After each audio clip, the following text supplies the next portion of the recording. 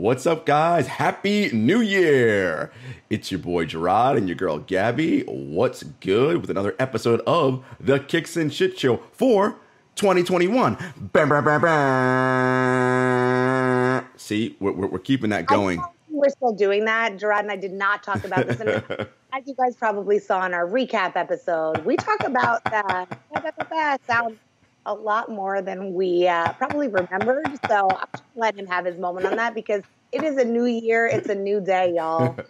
So, there's a whole new year, new you thing. And we'll get into that later on because the reality is new year, probably same you. But, different strokes, different folks. Gabby, what's going on in those streets? Well, Jarod, I think my hoodie that I'm rocking today explains it all. Speaks to what's going on in these streets. It is wild times over here in these streets. I will say, though, I kind of missed you. I know we talked a lot over the break, but it's been a minute. There's been a lot going on in these streets. Yes. Well, you're very busy these days. I don't know if you still want to announce what you're doing, but you're very busy these days. I don't know. So you have less time to drop me with, I need 75 photos, which, by the way, folks, she still does. We had a conversation the other day about, I need to post more stuff on social media. Like, not me, but us, KNS. And she's like, I need you to take more photos. And I'm like, we did a whole photo shoot. What do you mean you need more photos? What's happening? We did a whole photo shoot back in October, fam. Like, we still have stuff that we can use that we're going to keep dropping heat. Don't get me wrong. But, Jarod and I do also peruse the sneaker shops throughout the year. So, I just want to give people current stuff, too. You know what I mean? They want to know what we're rocking. And I don't think I asked that much. Guys, just so you know, I sent Jarod, I literally put a bomber jacket on my bed and 2 pairs of sneakers on top of it. Or one of each in 2 different pairs. And I said, which do you like better? But they were styled and art directed. It was very nice. 2.5 seconds, Jarod. Let's manage expectations. And you know what they say? Practice makes perfect. So the more you take those photos, Jarod, you too can also take 2 seconds to send me photos. You too can also make great photos for Instagram, even if you're me. It'll take you more work if you're me. So this is a little tie in. I did not say that. Don't do that. Jarod putting words in my mouth over here. Wild times, guys. This will tie into that whole new year, new you. No, I will be much more on it about photos and, just giving the people what they want, sharing more stuff with you. But it is 2021, Gabby. We are happy to be here. I know you particularly are also happy because it's 2021 and your New York Knicks are playing good basketball. Whoa. Before we even get to that. Yes. Jarod. Yes. How are you doing in these streets? You see, wow, folks, she's doing better. She's doing better. She's really trying to remember. Me, Jarod, whole 30 over here, asking how you're doing before we start the segment. Good. I'm trying. Good. I think 2021. I saw someone on Twitter or some social media platform the other day say 2021, a continuation of 2020.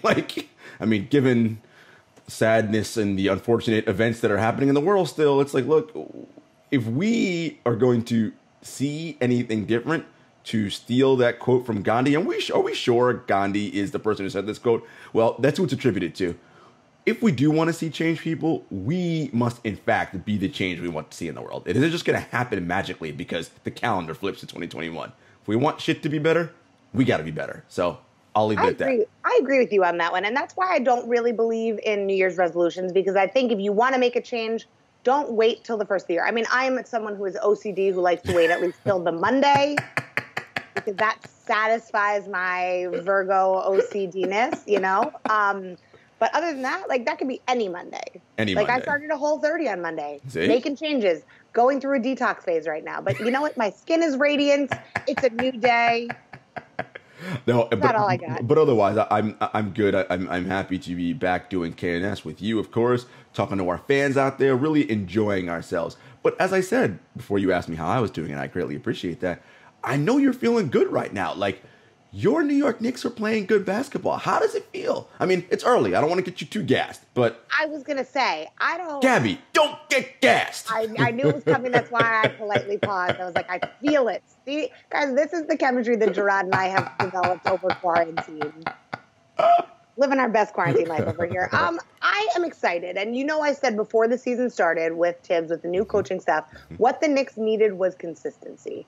We didn't need to win the championship this year. We just need to prove that we are a solid, consistent team. And we need to maybe go for the 8th seed. You know, let's grab the lowest branch on the tree, but you know what? At least it's a branch on the tree. And I think the offseason really caused a good reset for the Knicks. Mm-hmm. And again, it's very early. I'm not the fan that's like, we're going all the way. I'm not like a Jets fan in that sense. You know, one win and we're winning the Super Bowl. This is our year. But I do think that there's been a lot of positive changes. You can see the structure that Tibbs and the coaching staff has put into place, even on the existing players. Mm-hmm. They feel cohesive. They feel like a unit. And I think people are really surprised by that, which is why the Knicks have kind of come out, I don't want to say guns a-blazing, because it's not like we've been pulling off 30-point victories, but we don't need to be. No. I think that each game, I like seeing a different player step up. Yeah, no doubt. Randall has been pretty consistent so far, getting bigger points and kind of taking over that leadership role that was missing. And what I would like to see is this consistency keep up this season, keep it up next season, and then we can make a play for some of these bigger stars to help us take it to the next level, to show we're not a team to be messed with anymore. Well, here's what I will say, and I love what you're saying there, because you're being a realist. I will say this. Be optimistic, because it's amazing what a franchise can do when there's competence, right? Mm-hmm. Thibodeau is, you know, people have issues, whatever, but when you have a competent to even more than competent head coach, it raises the level of the team. And he has put in accountability, and these guys want to play well for him, and you can see it on the floor. Alfred Payton's been playing really well lately. You mentioned Julius Randle. R.J. Barrett's had good games. So here's what you can hope for as a Knicks fan. You guys compete, you play D, and you work your tails off. That's the kind of culture and atmosphere you want to build. What that means is it's going to keep you in games you likely shouldn't be in because of the wide talent gap you have, right, between like some of the top teams in the league. But because everyone is bought in and accountable and playing hard for one another, it keeps you in the game. And sometimes you win games that you shouldn't win, and you do. And so this idea of, you know, what should Knicks fans look for? Look, here's what I'm saying. Remember, the NBA now, we have a play-in game or play-in tournament now. So it goes to the 10 seed. I'm going to go out on a limb here and say it, Knicks fans. You, I think, will be in that play-in tournament. I have a feeling that this team will be around that 9-10 seed mark, and you'll be there in a play-in. So that's what you have to look forward to. See, New Year bringing you some New Year cheer and joy, Gabby. It took everything in my power to not jump in and tell you how excited I am to hear all of this. I'm like feeling a little verklempt, you guys. I don't think I've ever heard Jarod talk so kindly about the Knicks since we've known each other. The fact that he didn't apologize to my fandom already. New year, new you, Jay. I like it, though. And I agree with what you're saying, though. And I think the new format really does give teams like the Knicks that are kind of like, it's like the bubble watch with college basketball. I think the Knicks are a bubble watch team right now. And I'm hoping to see, I think there were smart choices in the offseason in terms of trades, in terms of drafting. Like, everything just feels strategic. And you know what pains me the most? What? Is that I'm not on the court right now shooting T-shirts well, there. It's like, of course, the year that everything is weird, which makes sense that the Knicks are good. Because no one's there. On a year that everything is weird. It's like if a tree falls in the forest and no one's around to hear it, does it make a sound? I don't know. It does, because I heard that tree. I'm watching that tree real closely. No, but very excited the one, you know, I got to give you some dose of reality as well. Of course. The one thing I will say to keep an eye on, and this is, everyone knows this about Tibbs. It's early, but pay attention, because of every team in the NBA right now, because of the compressed schedule, 72 games in this compressed season, they're playing about 17 games in 31 days. That's a lot of basketball. It's essentially every other night, okay? Which means there's no practice time because you need a day off to recover. And that's NBA basketball, contrary to what the casual fan might think, is very taxing on your body. Tibbs already has Randall and R.J. Barrett playing heavy minutes. And that worries me as the season wears on, because it's like anything else. The longer you go doing that, that wears your body down, which leads to what? Potential injury. I'm not wishing that. I'm not saying that's happening. All I'm saying is that is something as a Knicks fan, keep your eye on. Hopefully you get some guys back healthy so you can start distributing those minutes a little bit better so guys aren't worn out and getting hurt. I was going to say, I think once we get some of our injured players back, that'll help spread the love a little bit more. And I think that, you know, a lot of teams start the season strong to secure a good record for the season, and then they mix things up a little bit mid-season if they can let up a little bit, if they can try new things. So I'm hoping that we get to a point where we're able to do that. I don't know, because this is a whole new team. Even with the current players that we've had, it's a whole new side of them. All I got to say is I'm excited, and which you already know. But this brings me to my next point. Oh, yes. What's that? You know, I've said this before. The Knicks are always going to be New York's team for me, right? Boy, and as someone who grew up going to Nets games, there we go. I have nothing but respect for the Nets. But you can't, it's like you can't buy happiness, and you can't buy the title of a New York team. And so I love that the Knicks are starting to become a headliner again, even without like the superstars. Like, all right, Katie, all right, Kyrie, I don't hear you doing too much talking over there in Brooklyn, maybe because it's across the river, but Knicks are always going to be New York's team for me. And that brings me to the next thing I want to talk about, because, you know, I got a pair of really cool dunks over the break. You did.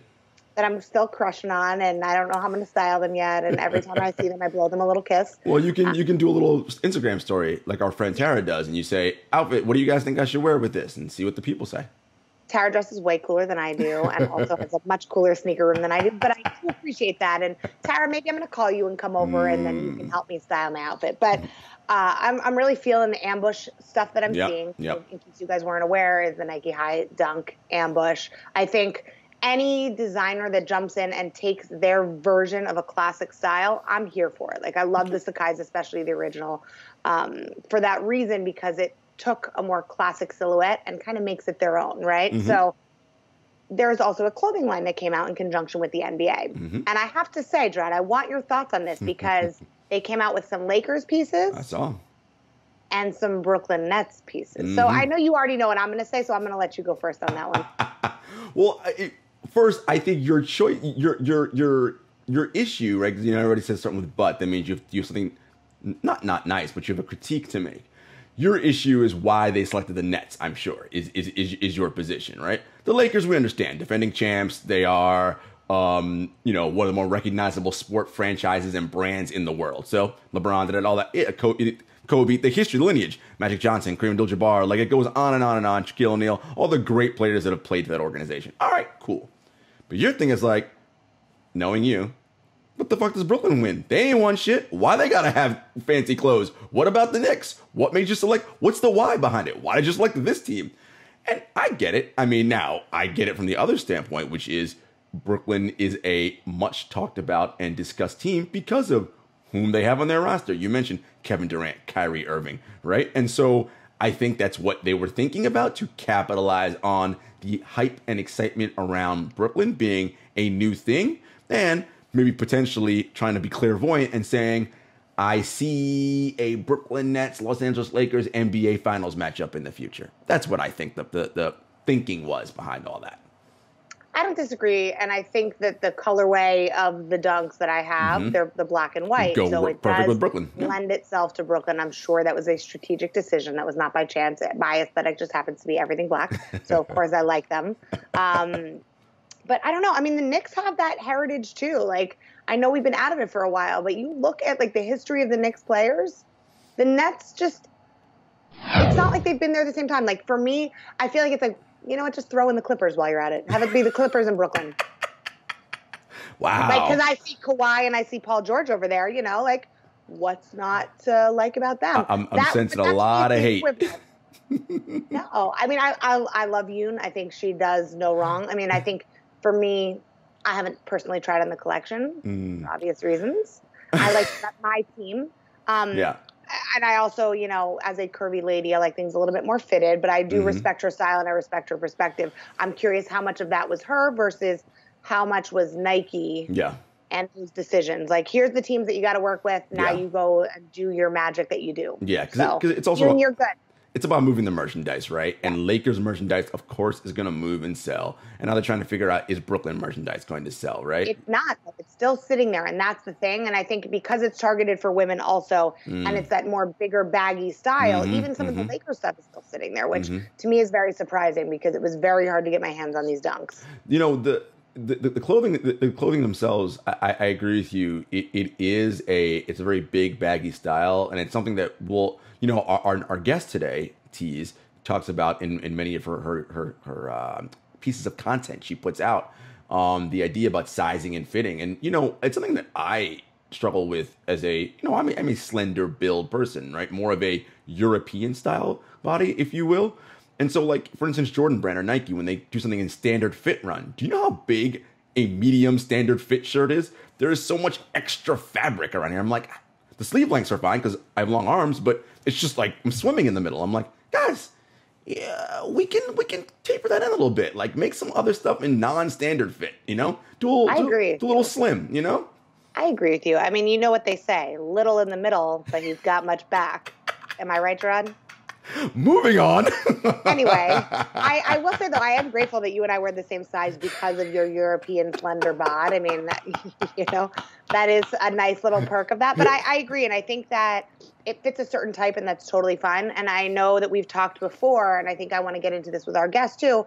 You know, fit is everything, not just the fit itself, right, but the fit of the fit. Yes. And not all fit are created equal with different body types. And I think that's where every brand across the board is really struggling to get that women's sweet spot. And it's because there isn't a full sweet spot. There's a reason that when you go to a men's store, it's like the same pants in every color. Yeah. But in women's, there's like twice the amount of floor space, twice the amount of styles. It's because the variance in women's bodies, the variance in women's tastes, and, you know, I give brands props for at least putting it out there and trying to figure out what that is and moving away from the standard pink of everything. And, like, even Jordan Brand, when they did their collection the end of last year that had more pink in it, they were more berry tones. They were a little bit softer, a little bit more wearable. It's like I feel like we're being heard. So props to Jordan Brand. And, you know, Puma Women is doing a great job. Adidas is doing a great job. No doubt. But I think there's a lot of room to grow in that. And, you know, in terms of fit, there's a hoodie that I got over the break. I got one of my Jerry Lorenzo Fear of God Essentials hoodies. Obsessed. I got the navy with the black. Big fan. So comfortable. But I will say that's another one that I'm glad I got a small because I could have even gone extra small and been okay. That is never a phrase that I've been able to say in life.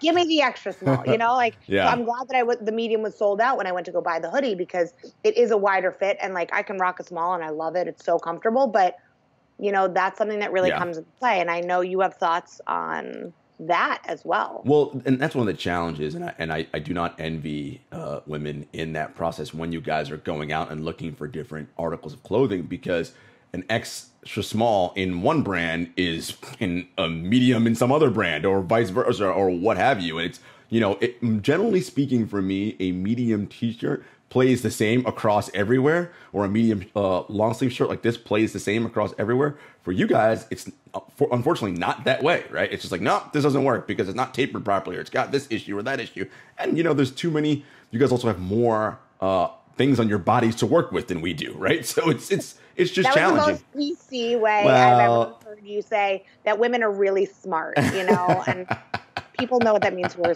watching this instead of listening, that see my hand gestures that are accompanying that as well. But, you know, this is a family-oriented show to a certain extent. I don't want to get on to that. But, you know, and you did mention Jerry Lorenzo, who, of course, is now heading over to Adidas to work with them. And, again, we're going to talk about this a little later, I think, with our guest. You know, what is the future sort of brands and these big-time creatives and these big-time designers? You know, are we going to see some different things? Or are we just going to see more of the same, i.e., here's a silhouette that we already have, just remake it in your image, which there's nothing wrong with that. Don't get me wrong. It's fine, but that isn't innovative. That isn't, right? Like, I want to see you break out a whole new thing, do something different, something new, and let's see how the public reacts to it. I agree with you. And I think that, you know, I was on a really interesting Clubhouse room yesterday. I've been dabbling with Clubhouse. about women in sneakers. And that's a topic I'm very passionate about. But we were talking about how, it's great that brands are doing colorways for women. We also talked about, my favorite thing to talk about. Is it just marketing? What's the why? Right. But also one of the girls in the room, and props to that room for happening, and props to Ashley Vera for inviting me in, female sneakerhead in the community.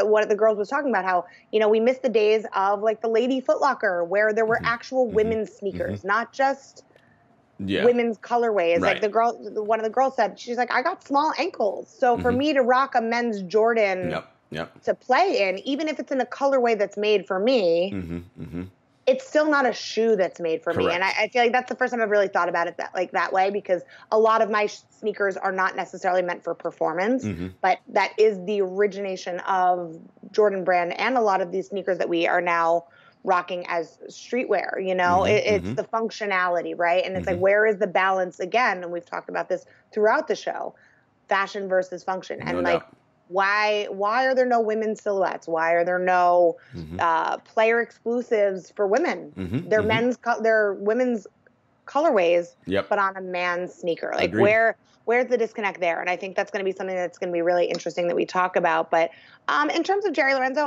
I'm excited to see what he's going to do. I think he's changed the athleisure game. I'm normally a leggings girl. I didn't buy the full fit. Real talk, guys. I only got the hoodie. And your girl's having a little bit of remorse, but see? So you're saying if a guy showed up to take you on a date, wait. But when the finger is up, it's serious.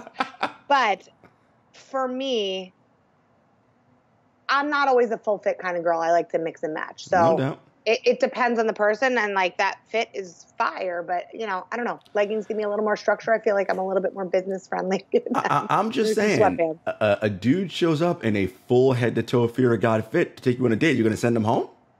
You're gonna be like, nah, homie, I'm not messing with you. I mean, see?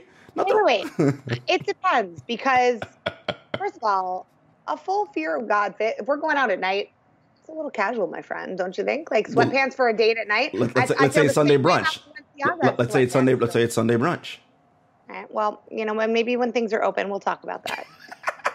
Anyway, folks. I'm not going to say no. Well, because then that would let you know, he apparently has money. Anyway. No, I just want to clarify, because that is not my thought. That might be a lot of girls' thoughts that know what that fit is. But for me, I'm like, oh, he matches his outfit. He thought about what he was going to wear. See? He's not just going to match some Balenciaga sweatpants with a random blazer to try to flex. First of all, the blazer wouldn't have been random. It would have fit. See? Anyway, moving on. I don't picture it in my head. So I just like an outfit that's strategic and thought through. And if that means a full fit, great. It doesn't matter if you got it at Walmart if it fits right. I'm not going to be like, ooh, because it's fear of God, let's go to Le Bernardin instead. Let's go to Le Bernardin. Taco Bell for brunch. I mean, I don't know who does brunch at Taco Bell, but that cantina. Anyway, folks, as you can see, we've not lost any spice in 2021. But stay tuned, because our next guest, I'm really excited to talk to this person, because they're tapped into sneakers and the culture and what's going on in fashion and different brands, but they have a unique perspective on take on things, and how you can too, get the things you want, but just be smart about it. So anyway, stay tuned for that. We'll be right back.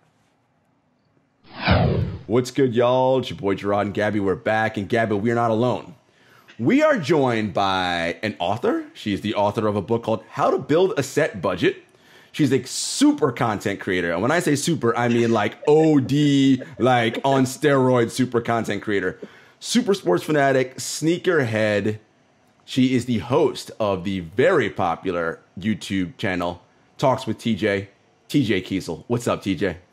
Hey guys, thank you so much for having me on the show today. Very excited. I'm really flattered about the super content creator. That is the first time I've ever heard that, but it does feel that way from time to time with as much content as I'm trying to push out. I mean, homegirl, you put out content.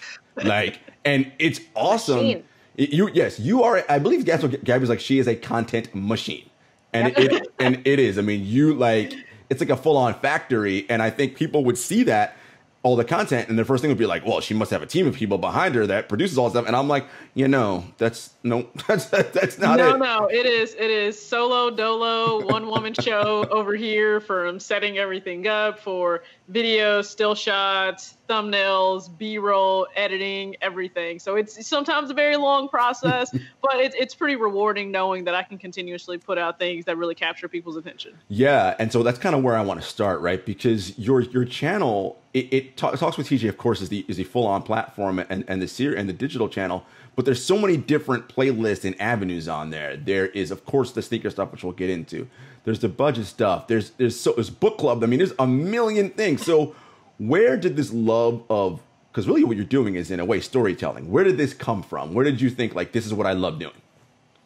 I think it started all the way back when I originally was younger and got into sports, because when you start to find those professional sports idols, I think it's usually their story that you fall in love with, whether you feel it's either relatable or it's something that makes you want to dig deeper within yourself. Because, I mean, I was fortunate enough to have a pretty comfortable upbringing, and my parents made sure that was provided for me. But there's still more that you may want to do with your life. And when you see, your sports idols that are trying to do more in their community, more with their platform that they have, but also they are trying to be the best of the best on the court, I think that resonates with you. And as I continue to grow, it was their stories. And I think Nike and different brands that I connect with as well, they help to push those stories, out into the forefront. So I was able to see the stories of women and think like, oh, I can be her. And maybe if it's not in the same professional light in sports, because I wasn't that great, but I could still do that in my own way and whatever I would set out to do. And I think as I continue to grow up as well, like my mom does a lot of spoken word, and my parents have always done like public speaking. So to understand that you connect with individuals in a crowd, whether it's 5 people, or whether it's 500 people, based on the story that you're able to tell, they really want to genuinely see you, hear you, and empathize with you. And so if you can find a way to do that through your words, I think it opens the door for a lot. So I didn't know that I would be able to do that on my platforms when I first started out. It was not heavily focused on sneakers. It was actually just all like personal finance. But when I decided to really come back to my channel in 2018, I wanted it to be a better representation of myself. And so I'm always trying to help young adults with their personal finance, but also talk about kicks, and then that led to fashion and so many other things. And you said personal finance, and obviously there is, you can see hints of Dave Ramsey in your work. I mean, you talk about aspirational, right, and the different mindsets people have, right? The scarcity mindset versus the abundance mindset. Where did that particular position on finance come from? Was that a personal thing for you? Something happened? Like, where did you start that? Like, nah, people need to focus on this. So growing up, my mom actually, she suffered a car accident that left her out of work for a number of years. And they were really doing those formidable years when I was in middle school through high school. So it was beneficial in a way of having her more present, because if she wasn't at work, so she was at every event, every school related activity. So I always had that support. But as I grew older, I understood that was only possible because my mom was so smart and diligent with money when times were really good. So when times were bad, I was never the wiser of it. I didn't know a thing. I was still able to have a great birthday experience and a great Christmas. And kids thought like, oh my goodness, like they were still envying different experiences I had for birthdays and holidays. And I understand now it was only because when times were great, my mom made sure to save. She made sure to invest. It wasn't living to the hilt or living up to our means. It was certainly living below. And she just taught me you have to be smart with money no matter what. And that was instilled in me even when I went to school. She said, hey, yeah, certain things are paid for, but if you have a job or you're doing work study, that's for you to manage and take care of. Don't call back home saying you need money for X, Y, or Z when you chose to go spend it on something else that wasn't a need. So you need to balance out your needs and your wants. It was always make sure you take care of business first. And in school, I decided to switch to personal finance. So I switched to a finance major instead of engineering. The math was there, just the engineering didn't capture my attention enough. Finance and business did that. And I think as I got older, I just realized you can make life easier for yourself, just managing your money a little bit, just with some intention. And we had a personal finance class in undergrad. And that was when I was first introduced to Dave Ramsey. And I won't lie, like I was a stark like Dave Ramsey follower at one point. But I think as I got older, I continued to read different approaches to finance. I realized like you can take bits and pieces from, different paths and get to what really works for you. Like you following Dave Ramsey's path may not make the most sense to you. And if you're not going to enjoy it, if you're not going to stick with it, then it won't actually help you reach your goals. So you may follow the first and the second step, but maybe you flip around, 3, 4, and 7. It just really depends. And so I started to adapt the way I wanted to approach money to what really worked for me. And for me, that really was, okay, I'm not going to starve myself of doing the little things that I really love doing, like buying sneakers, because I don't want to just live to work and just pay things off. Like I want to continue to enjoy life, I think the way it should be enjoyed. So I said, okay, let me set out. I can have a little fun, but I can also take care of business. And then as I started to do that, young adults will reach out and say, I'm over here struggling and you're like the same age as me and I don't see you struggling. You're not complaining about the same things. And I just started to give like advice or hints here and there on Twitter. And there was this long Twitter thread at one point that went on. And I'm like, okay, if you hypothetically make this much money and these are your necessary like fixed expenses, and then we have like $500 left over in the month, how can you break that up to still have fun and do what you need to do? And people were chiming in like, I never thought about it like that. I never looked at it that way. And so from there, one of my friends encouraged me. She's like, no, you should really like write an ebook. Like I promise you people would read it. I thought she was crazy, but nope, sure enough. So I wrote that in about a 2-week time period. Wow. And I let like my mom, my godmom, proof it, go over, provide some corrections for me. And then I was like, hey guys, this is available free because this is stuff we should have learned in school and we never did, like the practical stuff of what to do with your first paycheck, or maybe how to approach paying down credit card debt and having a sinking fund for like Christmas or for sneakers that you may want that are pretty expensive. And once that happened, like people were reaching out left and right to be able to get that. But then that same friend, was like, hey, you're great. You have a great personality. I think you'd be comfortable in front of the camera. Like, why not start a YouTube channel, or why not start your YouTube channel again, really? Because, people may connect more with a video presence versus just reading the book. It may not resonate because we all learn a little differently. And once I did that, it's great. Like the best part for me is I'll hear somebody say, I'll continue to watch your content. I love it. But because I've watched your video on how to set my own financial goals and maybe focus on those, I've pulled back on buying kicks, but I paid off that credit card. Or I'm only buying maybe 5 sneakers this year, but I finally started investing in my retirement fund. So being able to know that I can help people in that way, like that's been everything with the platform. And I'm hoping one day that can springboard me into, having these discussions with sophomore classes in high school or juniors before they really get into having their first job. So they know from day one, you can do the main 3 things, right? You can save your money, you can try to invest it, but also you can go and have fun. You don't have to feel guilty about it. That's incredible. I love it, all of it. The one thing that we have through all our common themes with all our guests here is that, their careers and what they're doing, fall into it is not the right word, but it's sort of like things have happened in their lives that sort of kind of ordain the steps and push them into these paths. And the common theme is it's always the gratitude and the reward they feel so much is from helping people, right? And it seems like to you, like that's what like you enjoy. You're like I get to help people, and it works for me because I'm happy, right? And it allows me to do what I love doing. Like talk a little bit about the happiness factor and the joy you feel about getting up every day and creating content, and obviously the joy you get not just from creating it, but that you receive back from how people take it in. Well, I think I'm lucky in that I know a lot of Americans are unhappy with what they do in their actual 9 to 5. So if they find a hobby or their thing, they can really use that as an escape. And I'm fortunate enough, I don't have to. So I really enjoy doing what I do. And pretty much I'm a specialist and an analyst behind the scenes. So I advise leadership on different moves they need to make within their field and the people that they manage to kind of get the results that they want. And it's almost no different when I'm trying to assist somebody that's viewing my channel on maybe how they can approach different aspects of life. And again, it's all just like what I would advise or try to help them with. But I understand that we're all so different. And sometimes it's just having somebody care enough to try and help you. Like, this isn't taught in school, and it almost becomes a generational thing where, you know, who do we blame? Do we blame the parents, or do we blame the individual who's not taking the accountability or responsibility to maybe be smart with their money, or maybe give themselves the best start in life when they're a young adult? But we can't really blame parents if they were never educated.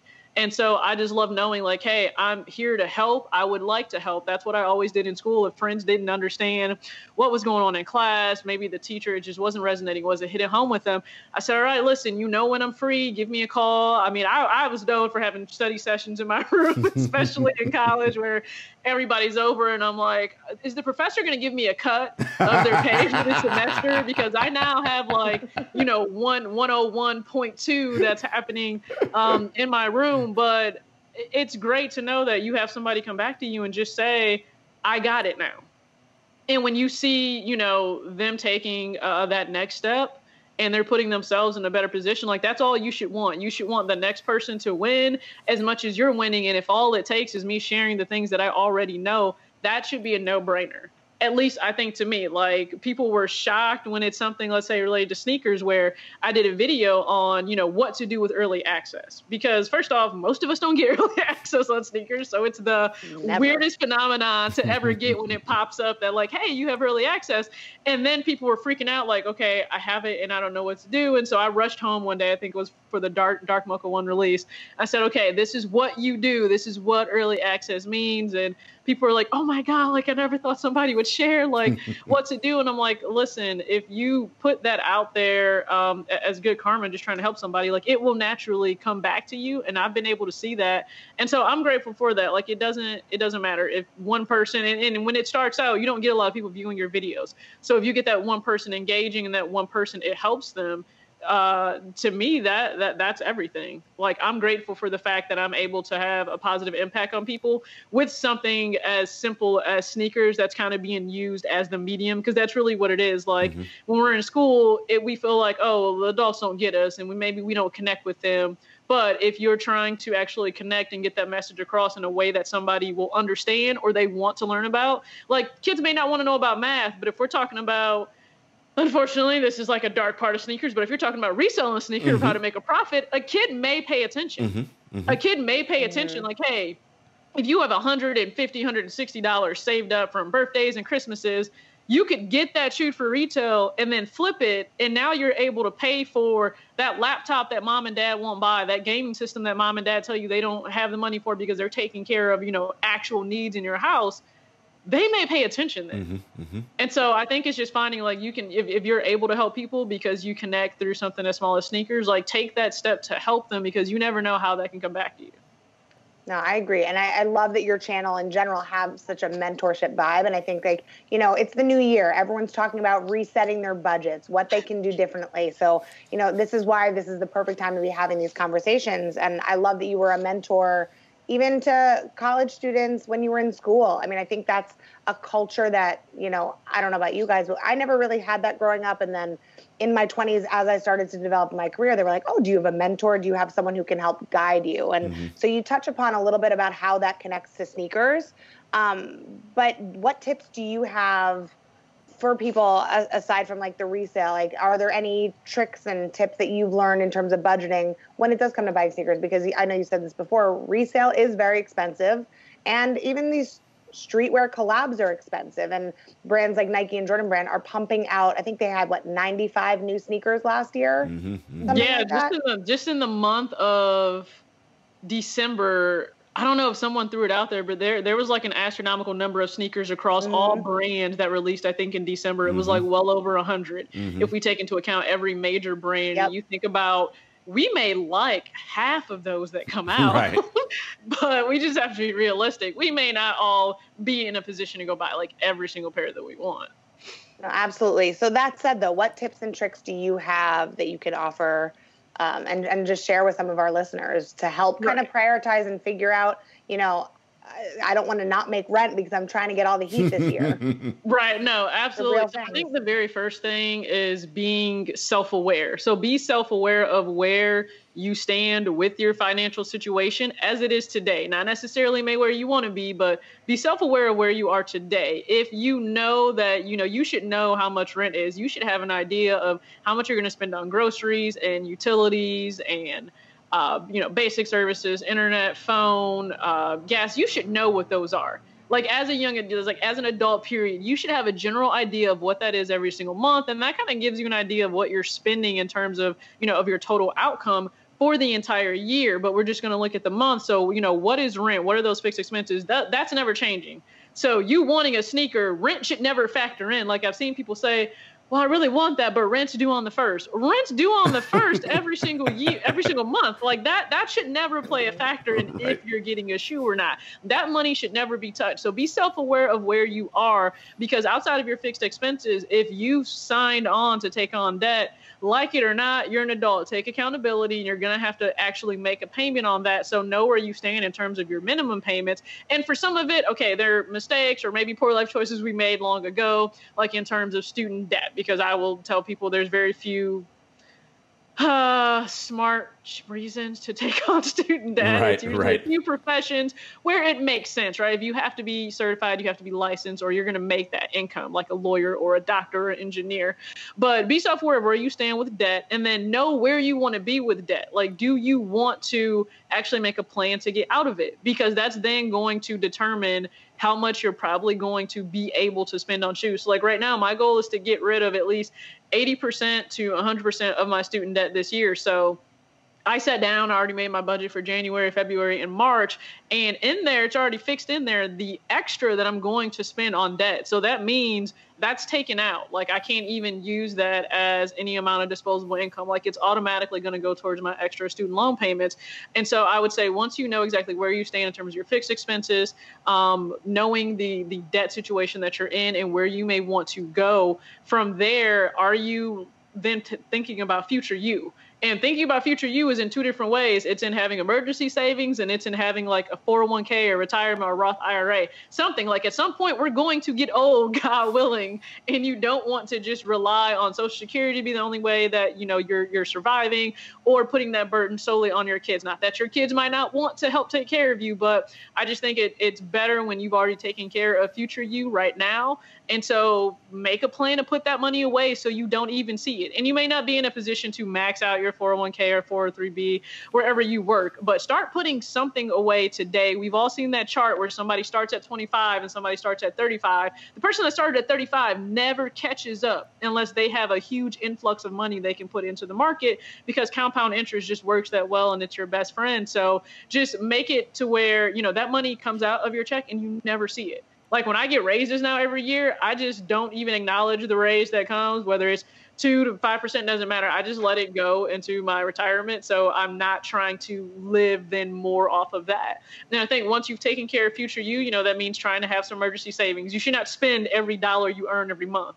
If you're earning $5,000 in a month, that's your take-home net. You should not be spending $5,000. Like something should be going away into your savings. The goal, the target is usually 10% for people. So try to hit that, because no matter what, COVID taught us, if you didn't have cash set aside and you found yourself in an unstable situation, like you weren't an essential worker, you didn't work in an essential industry, you didn't have income, coming in, or at least it wasn't stable income. So now you're trying to worry about, how do I take care of basic needs? Like I just need the roof over my head. I just need food on my table. I'm not even trying to go eat out. I'm just trying to get like basic staples on my table to be able to eat. So making sure that, you have something put aside for future you, for retirement, making sure you have savings. And then from there, what's the amount that's left over every month? And once you know what that amount is, that lets you know how much you have to play with. From there, though, I would still say take a look at the release calendar. Because first off, everything that comes out is not a need. Like, I like a lot of shoes, and people will think it's weird, of course, being a sneaker YouTube where you don't buy every single shoe. Like, that's the assumption that people make. Oh, you'll just buy a shoe to show it. Not necessarily. I buy for the toe. So I can like something, but liking something isn't a need even for my closet. So I always take a look at the release calendar that comes out, whether, Nike is giving us a heads up what's coming out, or Jordan Brand, and determine like, what are the must-have pairs, and look at when they're coming out. So for some of these shoes we know coming out, the UNC 4, the University Blue Jordan 1, the Lightning 4, the Raging Bull 5, the Cool Gray 11s. Okay, I know what months those are coming out. So I can look ahead right now in April, August, whenever they're coming out and go, okay, that's 140 or 160, depending on how much you have to pay. That needs to be set aside from day one, looking at my budget. And I think once you do that, you may have to tell yourself no for other things that month. I may have to say, no, I'm not buying additional shoes. Maybe I'm not buying additional clothes. Like, I've already looked at February. It's stacked. It's so expensive. February is crazy. It's so expensive. The women's silver toe one. Yeah. The University Blue one. Oh, and the Carmine 6 is coming out, which is a must. I know, yeah. So I know it's a must. So I looked at that and I go, guys, do we realize even if I can't get any of these on discount because I get that privilege sometimes, it's $450. And that's for grade school. We're not talking for men's sizes. Like, that's for grade school. It's a $450 month for me. So I've already looked at February and I'm like, child, you were doing nothing else the rest of the month. Listen, just take care of business. Try to get those 3 pairs. And so I think, going into it with a strategy like that makes it a little bit easier. So, like, that money is set aside. So when those releases come up, it's just paying for it then if you're able to get it. But the money is there and it's available, and it's not a stress now of, oh, am I going to be able to pay rent on March 1st because I just spent $450 on shoes? Like, yes, absolutely. It's possible if you plan ahead, use some discernment, and be okay with telling yourself no. Like, there's a trade-off, for everything. Like you learn in school, there's an opportunity cost for everything. If I want to get those 3 pairs, that means there's other things I can't do in the month. I need to be okay with that. I like that a lot. And I think one thing that is interesting you say with like the Carmines, I know we've talked about that before. That's one of your favorite pairs that's coming out. A lot of the classic colorways do come back every few years. So I think like for people, it's important. Like if you don't get it right away, some of these resale prices, especially in the culture of bots, I mean, are crazy. I know you say even to get them at retail, for me, that's like #blessed. I don't know. I mean, it is, yeah. In terms of planning out that way, I think that's really, really smart to be able to look at everything. And I don't think people realize with the Instagram culture and social media culture that you do have to take sacrifices to get those W's. It's not just about the L's. It's taking L's and other things to be able to afford that. Like if you want a full Jerry Lorenzo fit, you might not get, and I know how you feel about that, but you might not be like, all right, maybe I'm not going to cop the 3s that come out this month because like, they're cool and I would love to have it all, but I have to pick and choose and prioritize. No, that's exactly what it becomes for me, because it's more of the complete cohesive look in the whole closet. I'm thinking about what will go with any and everything, throughout the year. So I have to be mindful.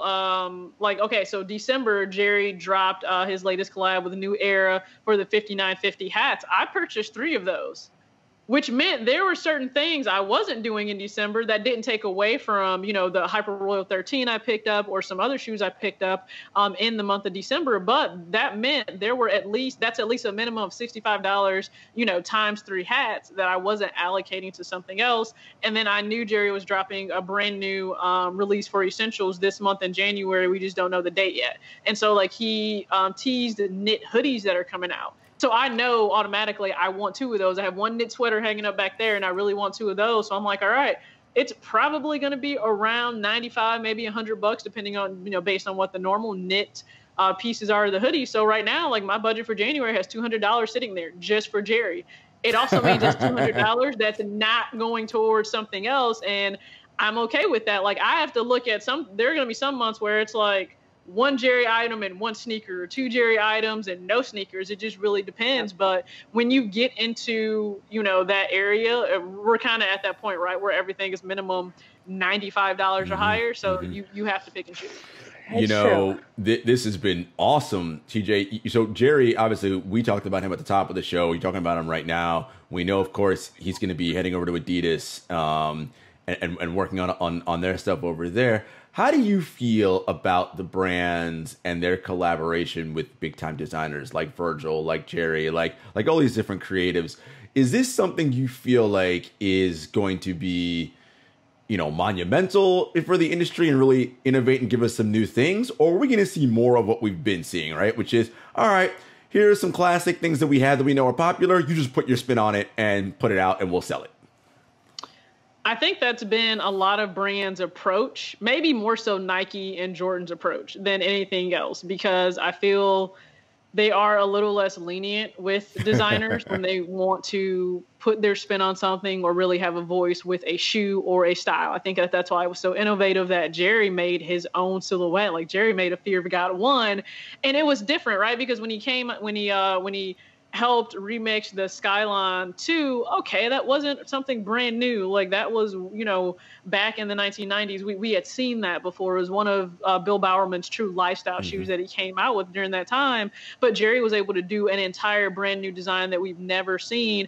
And I think that teased what could have been, but Nike, there wasn't full trust there. And so I think you have some brands like Adidas that really just kind of do give the reins over. I mean, look what happened with Yeezy. Pharrell really does have full autonomy to kind of do his own thing. And with Virgil, some people are tired now of kind of the deconstructed look. They're like, okay, we've seen it. You're going to put exposed foam. You're going to fray some edges. You're going to make it look as if it's still on the design table and not really finished. And you're going to slap a zip tie on there and kick it out to us. Now, for some, I still like it. I would like to see different styles that are, you know, broken down. What do they look like when they're in production? Because that's kind of what we're seeing with his finished product. But I think you can't just stop there. Like, what more is going to happen? If Virgil had designs or aspirations outside of just deconstructing models we've already seen, would Nike allow him to take that jump? We won't know until maybe he either leaves and that's voiced or it happens. And I think, you know, the audio that is out there for people to be able to find. Paul from Locust and Wild Honey on YouTube, he did a video where he actually shared that audio. When you hear Jerry say, you know, I'm not under some 5-year deal, there wasn't security there of knowing like, oh yeah, the plan that you have, we're absolutely on board long-term with it. That's not the security they provided him. So to me, it means you didn't fully trust him. You didn't go all in or trust his vision. And like you guys know, as we're adults, going through any type of relationship, I don't care if it's personal, business, friendship, romantic, if there isn't trust, it doesn't last that long. Because it's so what, one wrong step and I'm kind of out the door. And I feel like he realized, okay, well, if they're not fully on board, like he had this whole design in his head, you know, of the 3 pillars of Fear of God, with it being mainline, essentials, and then athletics. Well, he now has that, and Nike wouldn't give them that. So I think as designers are learning their worth and they're okay to step away from the end-all, be-all big brand of Nike, as sad as that was for me as a fan, I think it's smart on his part. Yeah, absolutely agree. If he's going to be fulfilled and do exactly what he wants to do, have a chance. Like, that's the thing. He has a chance to see what Fear of God Athletics could be sooner rather than later. With Fear of God Performance, which I think is what it would have been called with Nike, we don't know when that chance was coming and who wants to wait around. Like, we've already seen, life is not that long. It's pretty short. Yeah. And I was going to say, I think that's what's so intriguing to me about the Adidas collab. Like, you see some of the crazy Kanye sneakers out there, and, you know, the first instinct, I mean, myself included, is like, what are those? You know, like, from a creativity standpoint, and that's what it's all about, right? Is that Jerry is a creative, and we were talking about this in our intro segment too, is for me, I love some of like the ambush dunks or the Sakai's, and I know you love the Sakai fragment collab that's rumored to be coming out, because it takes a classic silhouette and it deconstructs it and does it differently. And I think and I agree with you that a lot of it is limited. So I'm curious to see that now that he gets the performance aspect and the technology from partnering with Adidas, what does that look like from a fashion standpoint? Because I think that's something that, you know, Adidas is missing in terms of their fashion meets function. I think their fashion side is great and their function side is great. I think Jerry is going to be a bridge, the one who brings them together. Yeah, I think he can be that bridge, because when you look at look at the players that are on their roster, you would think they would have more aesthetically pleasing shoes out there, just because, like, we tune in to see, you know, Dame, we tune in to see James Harden. I don't care if you don't like them as individuals, but you still tune in to see what they're going to do on the court. And we pay attention to what's on their feet just as much as we do their game. And I do feel like it's kind of been a letdown, you know, by Adidas to help keep them neck and neck with the Nike basketball athletes that are present and on the floor. So I think Jerry can bring something different. I think he can make it to where you want to probably wear Adidas outside of being on a performance field, right? So outside of just being, maybe on the baseball diamond, because I know that's something he really wants to tackle, or being on the court, or maybe on the field, you are happy to wear that out, because that's how he designed the essentials pieces, and then the mainline pieces. They're meant to work for a fluid lifestyle. Maybe I have to go to the office, I have to go to the gym, I'm casually going to dinner with a friend or with my family, and I want to be able to wear this and throughout my entire day, and I can layer different things and it makes sense. So I think that's what he'll bring. Now, will that catapult Jerry more, or does that catapult Adidas more? That'll probably be the real kicker, because at the end of the day, Adidas, it's based on market share. Like, where are you in the whole scope of your competitors? Are you gaining market share on Nike domestically or foreign? Is Puma going to be the other new, not really new kid, but I guess newer kid in terms of really resonating with younger people now? Like, can you fend them off? Because they're getting the faces that all of these young adults, the younger generation, knows. And if they can keep making strides, okay, Adidas, you kind of had the new kid on the block knock you down once, way back with, Blue Ribbon Sports. So I'll be curious to see who it helps more, Jerry or Adidas, because Jerry does just fine still on his own. Like, all of his stuff still sells out on its own. So I think this was a really smart move by Adidas, because they kind of need that shock to be be better than what they are now.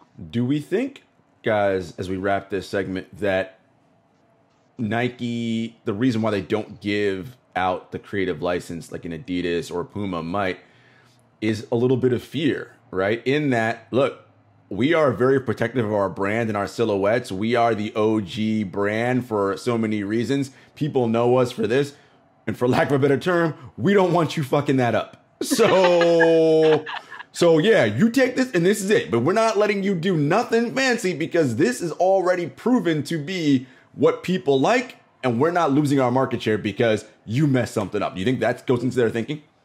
I think so. I think Nike has those hard boundaries. They're that individual where they have hard boundaries set. And if there's ever a red flag of you possibly crossing them, it's like one and done, you're out the door. Now, I also think maybe it's because, whether we realize it or not, like, those big corporate giants, they still have a lot of older individuals that are in control and that are making decisions. So as we phase them out in life, right, as they are that new wave of people that are set to retire, I think it could change if you get more progressive thinking in there, of let a designer play around a little bit. Let an athlete have a little bit more leeway in terms of what they're wearing. Like, let their style truly speak. Don't try to just put somebody in Nike. Like, I think, to me, perfect collaborations don't lose the brand itself or the designer. It's like a merge of two perfect worlds together, and they're not fully ready to let it all merge together. It's kind of like putting food on a plate, and they're like, nah, I still don't want this like fully touching. Like, I still want that segmented plate.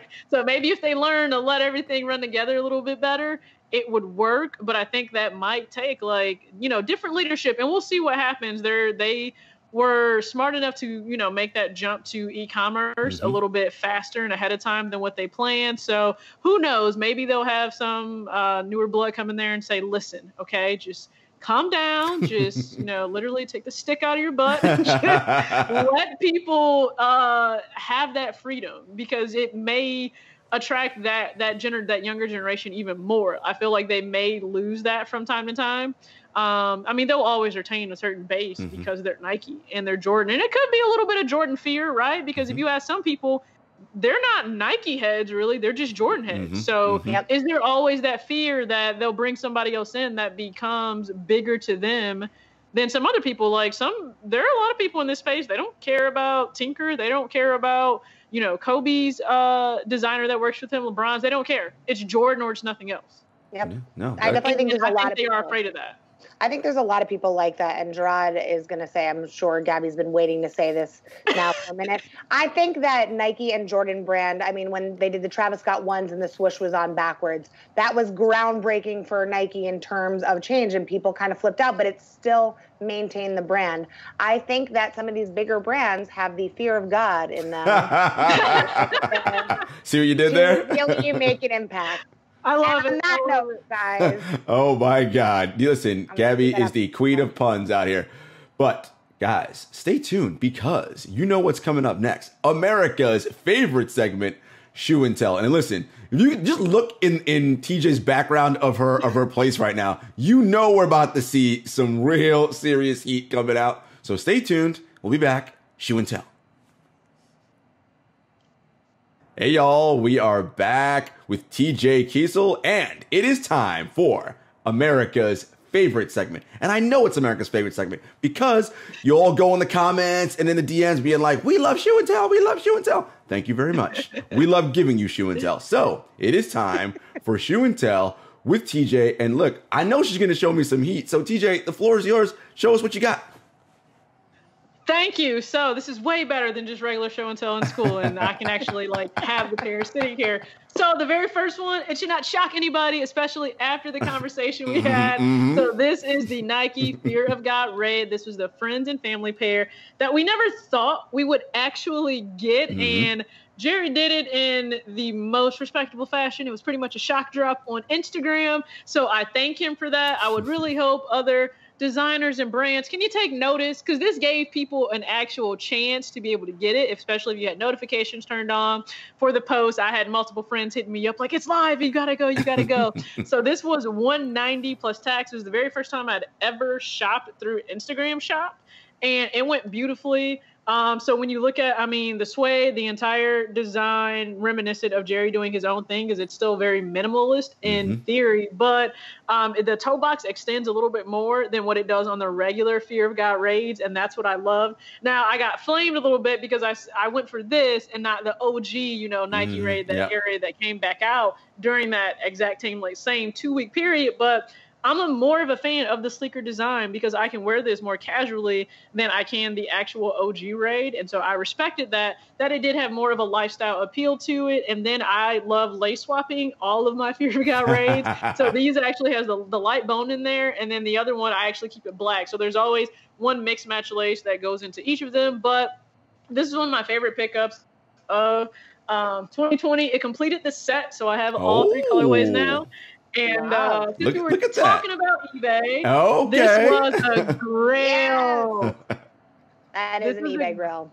Grail pickup. So it's funny. So I was browsing late one night, which is always the worst thing to do. And this popped up, and I'm like, first thing I do, I think I went to go check like StockX and GOAT, and I'm like, what is a 6 in men's going for? And the price was at least $500. I'm thinking, I can't pay that right now. I just can't see myself wanting to pay that. And this was $180, and it had like $10 shipping. And I'm like, and I have a terrible habit of doing this. I'll hit friends up like, do you think I should? By the time they've responded, I've already pulled the trigger. I've already done it. I'm like, I need you all like on the ready to give me yes. I need validation. You know, you can text me late night because I do the same thing. When I get those restocks, that's when I get my best stuff, is the late night alerts. So yeah, from now on, friends, I'm just gonna message Gabby because I know she'll respond to me. Yes. And this one, I like they had a replacement box, but I was like, okay, I'm fine with the replacement box. Like, shoe looked so unworn.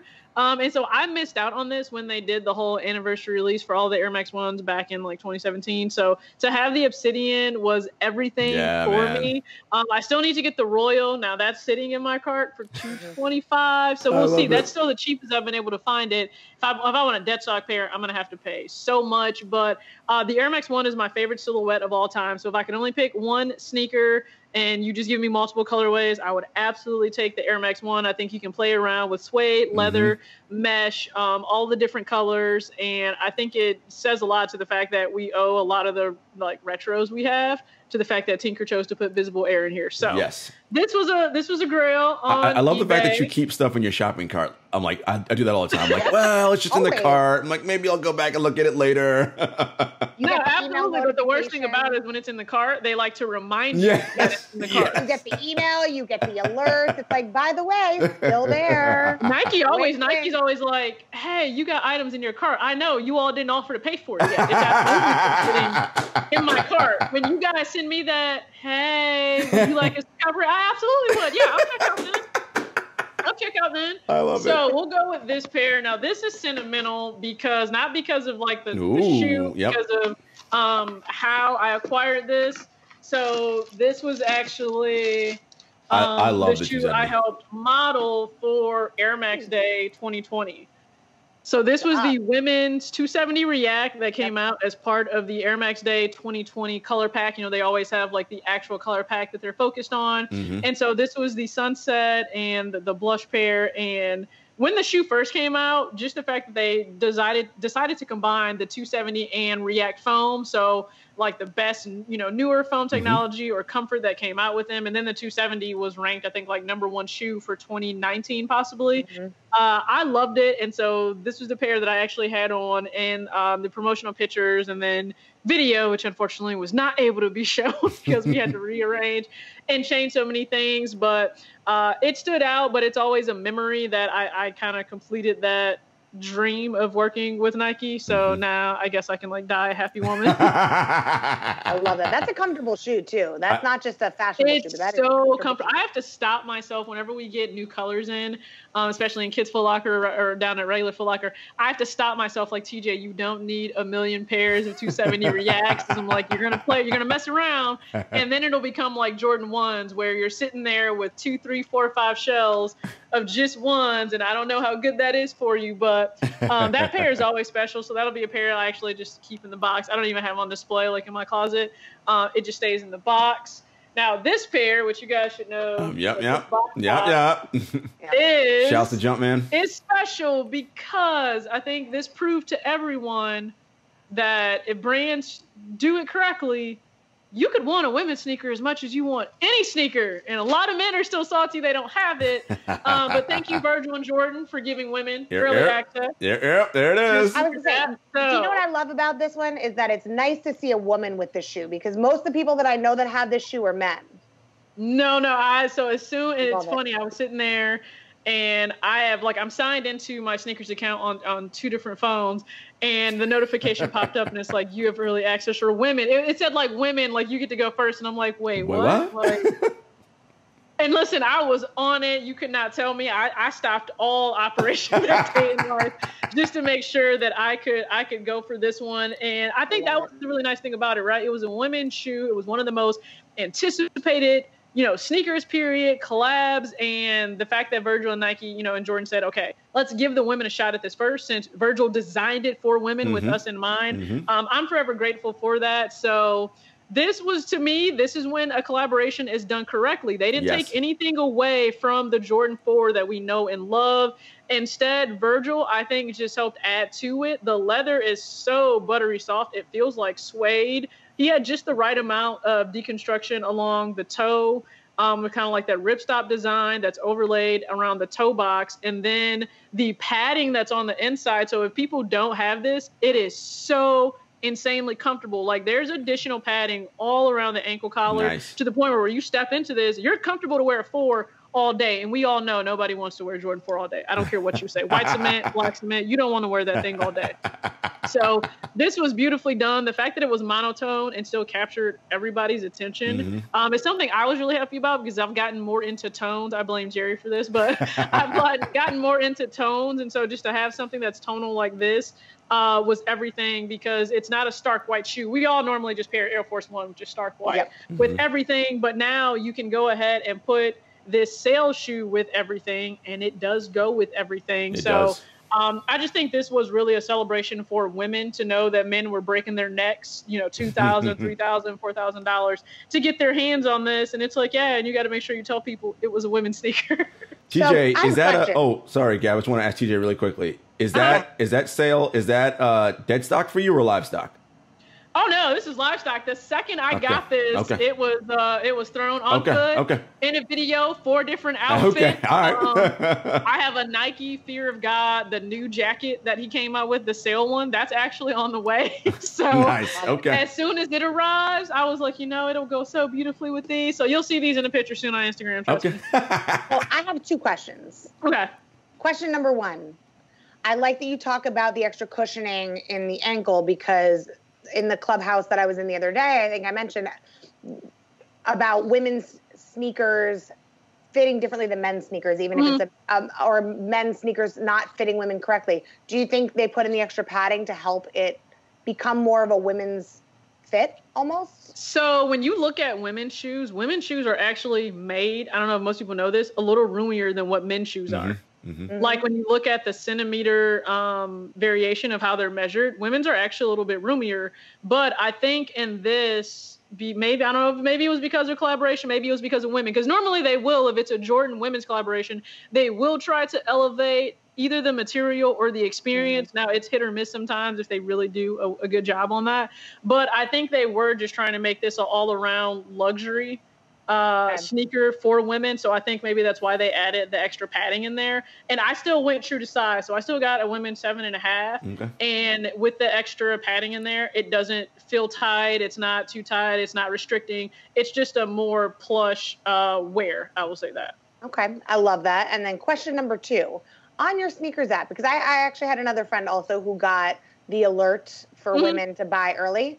I am not one of those people who ever luck out, but I'm curious though. I say that because I usually put my preference as men's on my sneakers app because I usually buy men's sneakers. Right. Do you have your preferences set towards to being women in terms of sneakers or men's? Mine is set for women's, and it's actually based on the fact that when I go to buy running or performance-based sneakers, it's usually for a women's size.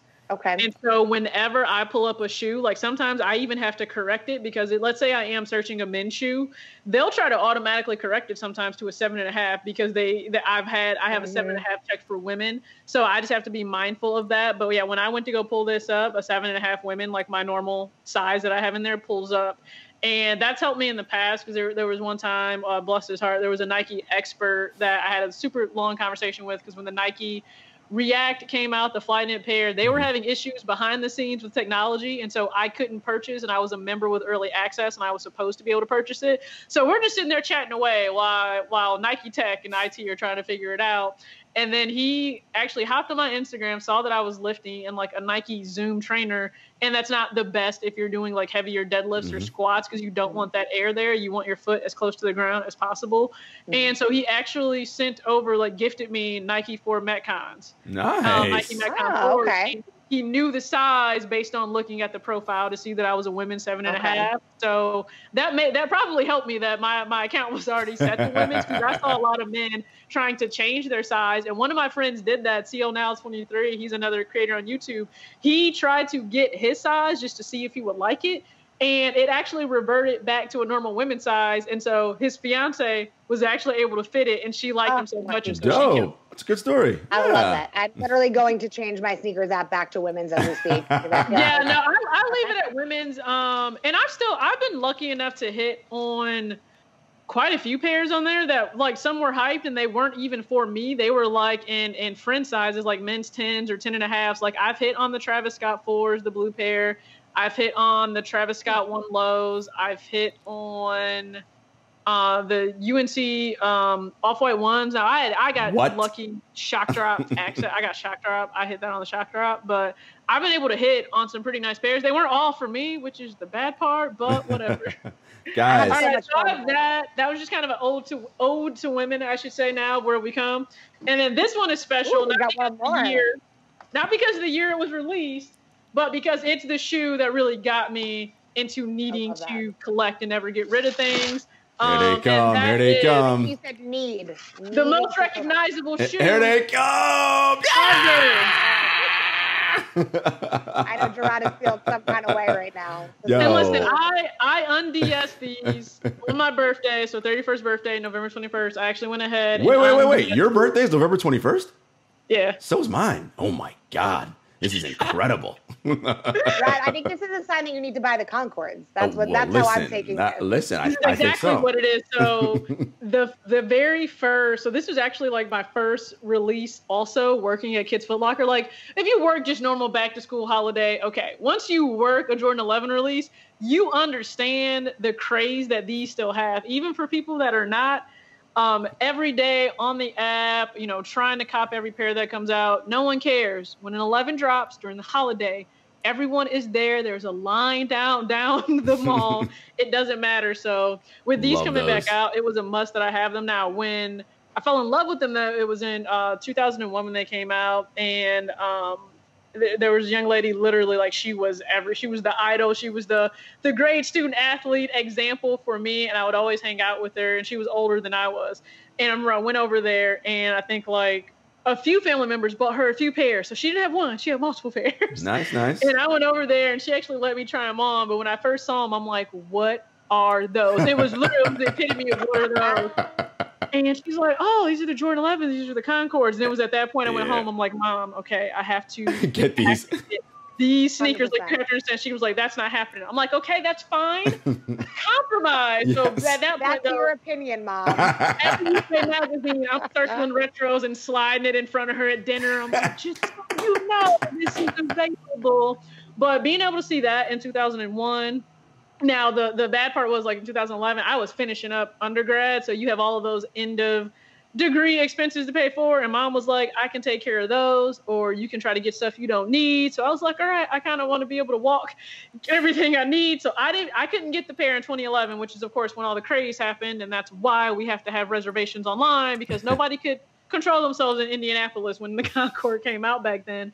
But I was able to pick up a 2011 pair on eBay in amazing condition. But I didn't wear it a whole lot because I only had one pair. And so now, as soon as I got this, I'm wearing that other pair tons. Got it. Wearing it tons. But this is the most, I think, still, like, special sneaker for me, outside of wanting the Jordan 1, the bread one. And that's just because, even though it's not the band one, we get it. It's really not. It was leadership. To me, that still signifies going against the grain and doing your own thing when it came to Jordan. But this was him elevating everything, right? Like, he elevated everything with dunks, his game, his tenacity, his I don't care, I will beat you no matter what. And when him and Tinker designed this, it took everybody by storm. Yeah, so, man. Geez, Yeah. it still is, honestly. Old people, young people, they stop you. They're like, know. yeah. Mm-hmm. I said this to Gabby, TJ, and like every I mean, it's just true. I think everywhere, everyone knows that shoe and that silhouette. Like, you're not a sneaker, it doesn't matter. What's your favorite Jordan of all time? I don't know sneakers, but that one with the black, the black patent leather. Yeah, I like that one. That hits different. It does. We still have people come in, like, they don't even know that it's an 11. They just come in on release day, like around the holidays, and they're like, that patent leather Jordan come out, and I'm like, nah. The 11, it did. No, it's. So, I would say this is still, it was very special. I know some people didn't want to get the whole 45 on the back. They didn't like that. Yeah. I don't care. I don't care one bit. I even went and bought the sweatshirt that went with it that said, I'm back, 1996. Like, that's right. I went and bought the sweatshirt as well. I remember when they did the promo for this, Brittany Elena, she actually it was the whole picturesque scene of the Christmas tree. She had the Jordan 11 in her hand. She had the fit on. I'm like, I need all that right there. That whole fit. Everything that's happening in this photo, please. Yes. Yes, that's the shoe, man. That's the one. Love it. That's the one. So always, it will forever be special. And so, like, I didn't go for the anniversary pair, but I actually went back for the Win Like 96. Nice. Because that was a pair that got away from me when it originally came out. And so it's not that I won't get the Jubilee down the line. It just wasn't, like, the must-have 11 for me. Like, I know I'll be able to go back and eventually get it. I like it. See, I like that shit. I'll go back and get it eventually. Smart. I'll go back and get it eventually. Well, I mean, we could talk to TJ for 15 more hours about sneakers. But, of course, we don't have that much time, folks. But, TJ, this has been an immense pleasure. We really enjoyed having you on. Tell the people where they can find you.